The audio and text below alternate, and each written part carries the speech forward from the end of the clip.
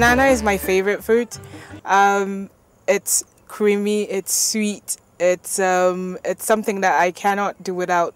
Most of my siblings, some of them prefer banana to a lot of crop that is being consumed. So it's very, very important. It's also something you can make income from. So it really has a lot of opportunities for household income.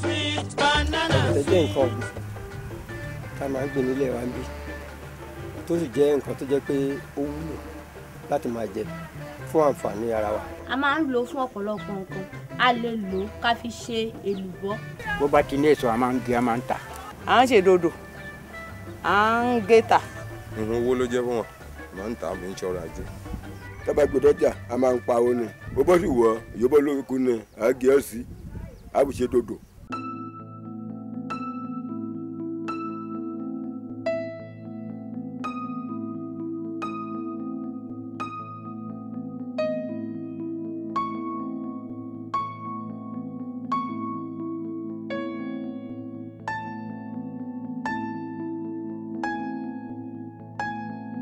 Banana Bunchy Top Disease is the most terrible thing to happen to banana and banana dependent farmers. Since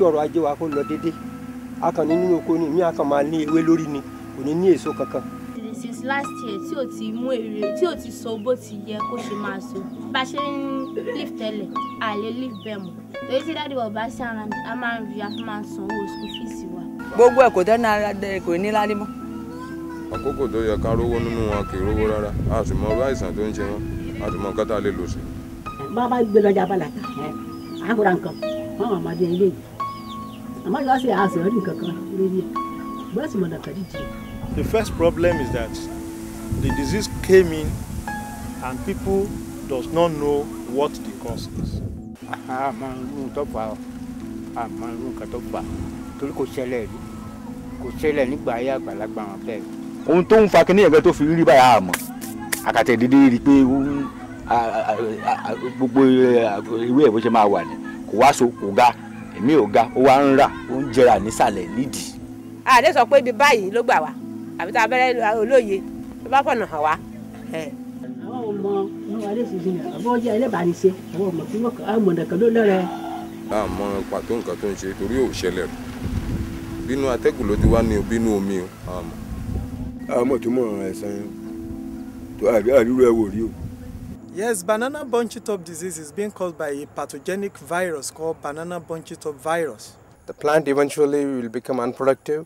It affects this crop, reduces its yield, and is transmitted by an insect called aphid. This aphid is highly specific to banana, and this virus is also highly specific to banana. The leaves are narrow, and you have a yellow fringe around the leaf blade.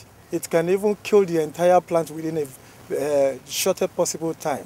The infected plants will contribute to further spread of the disease. The plants, they look taller. Eventually, they become smaller and smaller and smaller, and they disappear. Àwọn ọmọ nǹkan náà la ṣe ń béèrè nǹkan tẹ́ lè tọ́gbọ́n tán lè dá sí àwọn ọmọ nǹkan tá a tẹ̀ mọ́ àtẹ̀sọ́ pé nǹkan báyìí la lè ṣe sínú ẹ̀.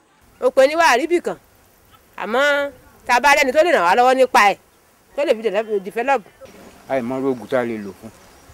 Tí ní ìjọba bá lè ṣe gánà fún wa a tó tún fún mi ní nǹkan bíi ìfọkànbalẹ̀ sí.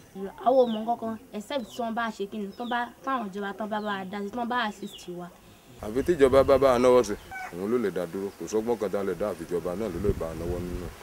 The only solution at the moment is to eradicate infected plants. That means we need to totally remove it and replace infected plants with a healthy planting material. First is to educate so that we are aware of it and that we can identify it where it occurs and prevent it from spreading. Without information, farmers cannot make the right decisions.